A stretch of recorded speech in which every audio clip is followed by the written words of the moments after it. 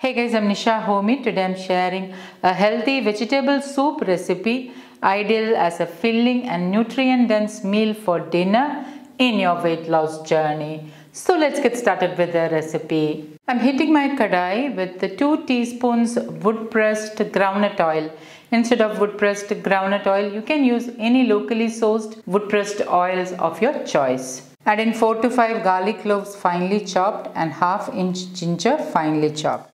Allow the ginger and garlic to turn light golden brown in color. Into this, add in half onion finely chopped, a handful or about 1/4 cup of beans finely chopped, 1 carrot finely chopped, 1/4 cup fresh green peas, half cup organic cauliflower which I have cut into small florets, 1 teaspoon sea salt or as needed, and give this all a good mix.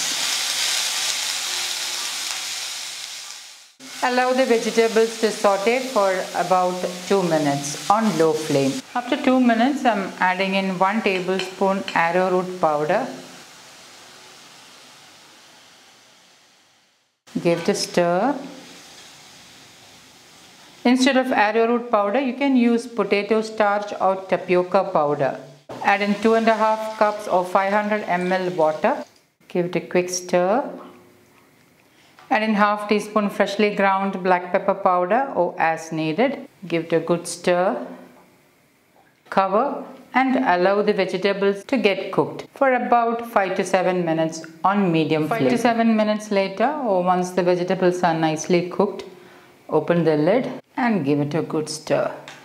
Now, if you would prefer thicker soup, you can increase the quantity of arrowroot powder to 2 tablespoons instead of 1 tablespoon. And now the vegetables are nicely cooked.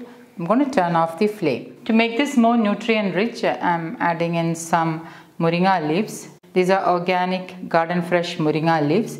Instead of moringa leaves, you can also use moringa powder. Moringa is known as nature's multivitamin. I have already shared many videos on moringa. Please do check it out to understand more about the health benefits of moringa leaves. Squeeze in half a lemon. Stir well. And my super healthy vegetable soup is ready to serve. So guys, do try this healthy vegetable soup and let me know in the comments how it turned out. Thank you for watching, and until next time, take care. Bye bye.